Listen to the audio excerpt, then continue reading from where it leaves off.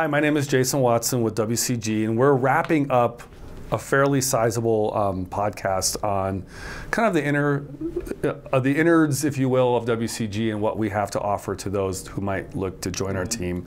I'm joined with Jason Schneider, the managing partner at WCG. Megan Oeltjenbruns, tax manager. All right, and you've done your intros 4 times now, or at least 4 times. Will be the last one. Thanks again, you guys, for joining us. What are the engagements that we're looking for? I think it's good to have others understand the type of business that we want to bring in. Yeah, they have a face. Yeah, right.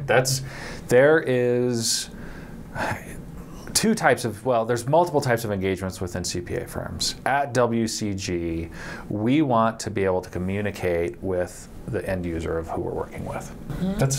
It's about as simple as it gets, right? Those are the individuals that we're connecting with, we're fostering relationships with, we're counseling, we're guiding. We're influencing. That is the client engagement that we want. And we strive so much at WCG to make sure that we set the expectations properly, that we have the tools necessary to do that, and that we have the ability at quite a few different staff levels to be able to have that face, to be able to have that engagement. Yeah, I agree. Megan?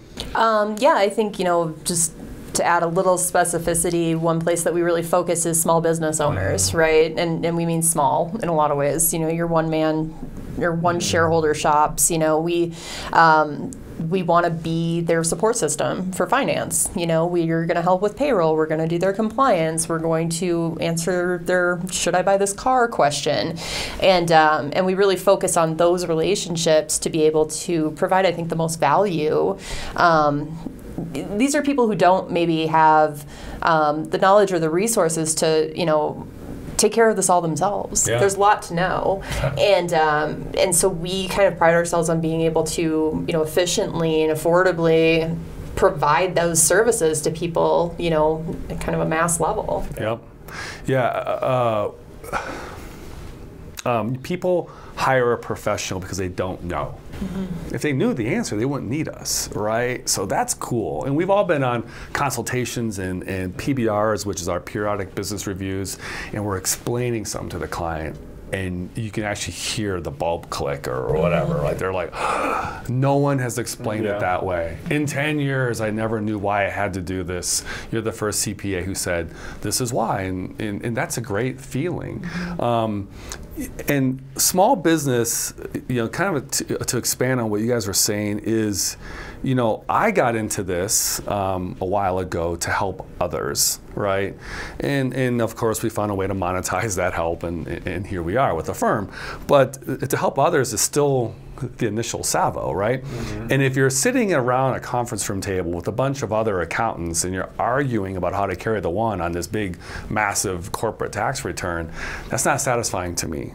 The tax return is not where I get satisfaction. I get satisfaction in providing that comfort to the client, knowing they're, again, compliant and minimizing tax due and all that stuff. So I agree. It's the people business in a lot of ways. This consult that I got off, it was a couple weeks ago, his email back to me after we communicated, he's like, Jason, I just want someone to take this weight off my shoulders. This chore?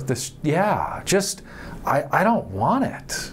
And you guys can do that. It's our chosen profession. It's our, And he's like, that's what I'm looking for. So let's move forward, right? And that's a lot of the reason why I'm in it. It's not because I enjoy doing tax returns. It's not because I love math. For whatever reason, that gets tied to the accounting profession. I feel like we hardly do any math. I love numbers. It's that help that, I can take that weight off your shoulders, and we're good at it. Yeah. You can trust us. Yeah. You can trust what we do for you. You can sleep well at night. Yeah, provide that comfort, right? So those are the engagements. I think when you're a brand new CPA firm, which we were at one time, you kind of take on all engagements. Now, the benefit, at least for Tina and I, is that we were able to, we still had full-time jobs, right? Yeah. So we kind of joke about the milk crate, you know, and our entire firm is sitting in this milk crate. But we are able to, early on, decide who we want to be. And I think you've echoed those words lately too, about what kind of firm do we want to be. And the benefit of WCG is that we have defined that firm and what we want to be. I don't think some firms just, again, are all things to all people. Mm-hmm. You said it, I think in segment 1, you talked about that mile wide, inch deep, and we're very narrow, but we're very deep, or whatever. You know, I'm probably messing up the analogy in some way, but no, we have, and if Tina was here, she would talk about we're cutting off limbs. Like we don't need that, we don't need that, let's cut this off, and let's kind of get down to like the corpus of who we are, you know, the core. Let's be really, really good at serving the people that we want to serve. Yeah, exactly. That's the idea. And a couple segments ago, we talked about some of our challenges, right? Mm-hmm. And I think over the last couple years, WCG has lost sight of that just a little bit about what engagements that we want to have, and relationships is really what it is. It's not even engagements. I mean, we call them engagements because that's what nerdy accountants call it, but really it's relationships, you know? And we have taken a hard look at redefining those relationships that we want to have. Do you want to talk more about that? Well, a little bit, because I think it's good to understand the path of how that happens. Yeah, you're a new CPA firm, and yeah, you're willing to bring on revenue so you can survive. Right, and that doesn't change 30 years later sometimes with old firms. No, right? But the other factor is it's hard to say no. You have another person on the end of the line who needs help. And we pride ourselves on helping people. We like that part of the job. And we're good at it, and we know the answer. Oh. Yeah. That punches you right in the gut. Right. But at the same time, you have to step back and keep on target with where we as a firm have decided to go. Yeah. And that's why you have others in the leadership team and other managers. That's why we get together and have these discussions that we do to make sure, hey, I'm not crazy, right?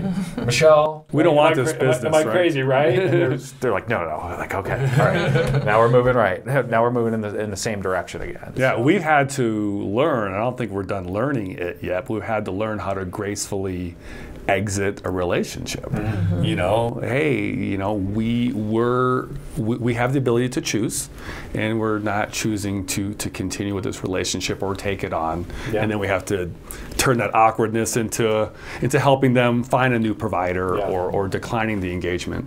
I will say too, I think that's one of the ways that we protect our staff and protect their development is we don't dump staff into fires, unknown waters, and we don't just say figure it out. That's your client, you deal with it, and they're like, I've never seen anything like this, you know. And I mean, we're developing staff in a direction as opposed to just saying, well, here's public accounting. Yep. Good luck. Yeah. Yeah, and one of I had a train of thought. I already lost it, but no, we are again discontinuing. Here is the phrase I wanted to say is you know, early on I was in business school. I think someone mentioned, some professor is like, you have to afford to not take on business. You have to put yourself in a position to not have to take on business just because you feel like you must, or you have to pay bills, or all those things. And WCG has been very, very healthy by just doing what we do and only doing what we do best. Well, you said it at manager meetings after tax season. We had a brutal tax season, like I'm sure everybody did, you know, and we June sat down. 2021. Yeah. The May 17 version. Yeah. But you said, hey, if we need to make less money, but we're all a lot happier, let's do that. Yeah. You know, and that's just not a real common thing that you hear from partners of firms, or I think, most business owners. Yeah. It hurts to say that, right? But ultimately we have to protect our firm, because if we don't protect the inside, it doesn't matter what happens on the outside.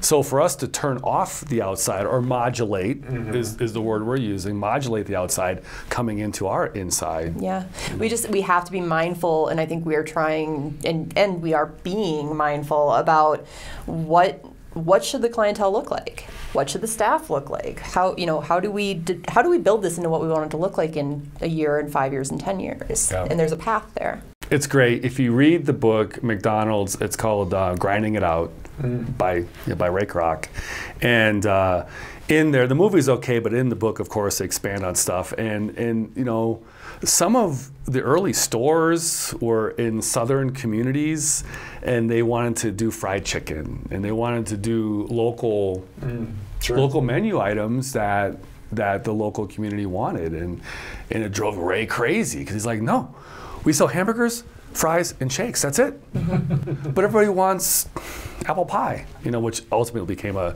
pretty big seller for McDonald's. But back in the 50s, he's like, no, there'll be no apple pie, and he drove that home. And I think we're doing the same thing. And you mentioned a couple segments ago where I go around to other people, and then Megan, you came from the audit world in some respects. Do you want to create an audit team? And you're like, I'm not saying no, I'm saying hell no. Yeah. And that's who we are. That we're choosing the revenue that we want to do. We're choosing our path. We're in a luxurious spot because revenue is not our problem right now. Our limiting factor is the people. So we're having to balance the work we take on with the people that we can obtain, with the processes and procedures that we can implement. So, yeah. Anything else you want to expand on that, or? No. Okay, we're gonna wrap it up. We're gonna wrap it up, and we kind of talked about this throughout a couple different segments, but this will be a good way to end. Let's say, what do we need? Our ask, right? So, what kind of leaders do we need here at WCG? Do you want to take that one? Smart, capable, kind, and competitive. Yeah. I think that's where you're looking is, you need the empathy piece, but you also need to be ready to get up and go every day. Yeah. For me, if I were to ask myself that, it's we want you to bring your ideas. Kind of going back to what I said earlier, this firm does not have to be your firm or my firm. 20 years from now, it can be yours because you're still, because you're younger than us. But no, we want individuals who are sitting there going, I have a list of ideas, and nobody cares. I want to make the firm that I'm at now a better firm. I have the pride. I see the problems. I have the entrepreneurial spirit that you mentioned a while ago. No one's listening to me. Yep. Yeah. And opposite at WCG, we don't say we're available. We say, no, we encourage you, we demand that you come to us with your ideas, with your list of things that you would like to see differently. We starve for that. We don't have it all figured out, and that's cool, right? Because then we can rely on others to help us figure it out. Well, we know that we don't have it all figured out. And they can help shape it. Yeah. Right? I think being malleable, right? Having the ability to come into a group of like-minded, smart, kind, compassionate people. Yes. Right? You have to be able to work with others. But Jason, I don't know if you can hear it through the cameras or through our speakers or microphones here, but one thing that the listeners and people watching this probably can't pick up on, or hopefully they can, is just the excitement that comes out of your voice when you're talking about it. And part of that is not only excitement, but that motivation, right? You have to want to be successful and want to change, right? Yeah. You have to want it, and that's what comes through in your voice. Oh, thanks. And it really helps drive home kind of the professionals that we're looking for here, that compassionate. Maybe that's what it is, compassion. Yeah. are passionate about what we're trying to accomplish here. Yeah. They have Well, to care. thanks. They have to care about the clients. They have to, I mean, legitimately care. Yeah. You can't fake it No. that long. You have to actually care about these people. You have to care about your coworkers. You have to care about your career. You know, we're not really looking for people who just want to come and grind it out every day. Yeah. You know, we need people who want to be building something. Yeah. Well, I mean, it's tough. I think you do have those individuals who are like, look, I'm happy here. Don't make me do more. But you're right. If you're starving to do more, if you feel that ceiling like you felt at another firm, and you felt the ceiling in a different way, you're like, look, I'm the guy. I'm the only guy. Everyone comes to me with all the problems. IT, HR, tax, all these things. And I've been that guy too, okay? So we all kind of hit ceilings in different ways, but we come together, and there's probably still a ceiling theoretically, but we Somewhere. Yeah, we pushed it off. It's not visible. Right. You know, and we can all rely on each other, bring those ideas to the table, and create leadership as a group, and not just the one person Absolutely. thing. You know, so anyway, positive stuff. That's great. I'm going to wrap it up. Anything else that you want to add? I mean, we kind of talked about a lot of good stuff here. You know what we haven't talked about? Oh boy. We don't- Part 6? Yeah. We don't bill hours, Oh yeah. which I think is a huge thing that sets us apart that I completely love. Yeah, let's talk about that, because I believe that is, and Kelly's going, you guys got to wrap it up. This is going too long. This segment is way too long. It's never going to fit. Let's talk about that, and we'll just make this an extended segment. Is some of the differences of WCG, and you know, Tina and I for a long time have always kind of we didn't work for traditional CPA firms. I was an airline pilot who had some business acumen, and I got my CPA, and here we are. You know what I mean? She worked at various firms, but nothing super traditional, no big 8, if you will, back then, 6, 4 now. But so we don't even know what that's like. So for us to say, oh, we're all bucking trends, it's not really true. We don't know what other firms do, right? Yeah. We're just like, well, we get to draw it up. We'll just draw it up this way. And so charge hours. It's a huge deal, and it's a huge time suck and efficiency suck for a lot of places. At one of my old firms, we had an accounting manager who, no joke, spent 2 solid working days every month just billing. Right. Just That was sending my out worst bills. nightmare. Yeah. Figuring out the bill. Yep, yep. And we'd have to stop, like somewhere in the middle of tax season. Everybody stop what you're doing and bill, because we were going to run out of money.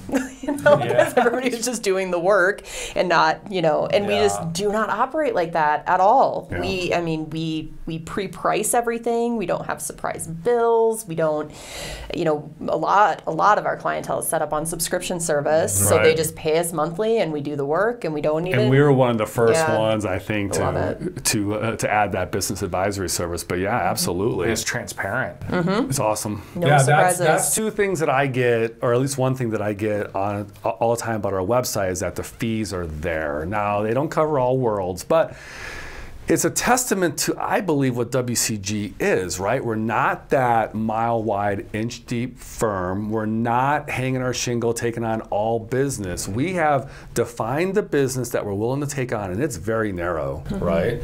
And then we're able to say, well, here's the fee for that. Yep. We've done this a million times. It's not a commodity, but it's pretty close to being a well-defined service level that we can then fix the price or do a fee range. Sure. And for those who are in front of a machine right now, go to our website, look at our fee page. Those listening, I encourage you to go do that, because we put our fees out there. Sure, we have some disclaimers and all that stuff, but that takes the pressure off of it. Because, Megan, I know at your other firm, you would take phone calls from the client about the bill. Yep. And you're like, Absolutely. look, I have my boss telling me you bill for every 6 minutes, and we'll deal with the aftermath. Well, that's not true. You deal with the aftermath, you know? Yep. Megan, you did not spend 25 hours on my stuff. Yeah, I actually spent 28, and I was able to tuck 3 somewhere else. Yep. You know what I mean? And now you're complaining, you know? It was a constant source of stress. You know, how much, it was almost like, how much could I, here's how much time it actually took me. here's how much I think I can get away with billing. Right. You know, and so Yeah. you had to balance that constantly, and you were Right. never right. You always had people who, and some of it's that value proposition, right? Yeah. You know, somebody call and say, I don't think this tax return was worth that. Well, then we didn't communicate correctly, right? Because that's you not valuing the work that we're doing at the level that we're valuing it. So we get all of that out of the way up front. Yeah, that's a great observation. And again, I came from that world. I didn't come from that any other world. I was like, why are we doing, you know, we've never had a charge hour at WCG. It allows you to sweep it away and focus on the relationship. Correct. That's, Yep. It takes money off the table, if you will. Yeah. It takes the awkwardness of money off the table. We've already agreed. Yep.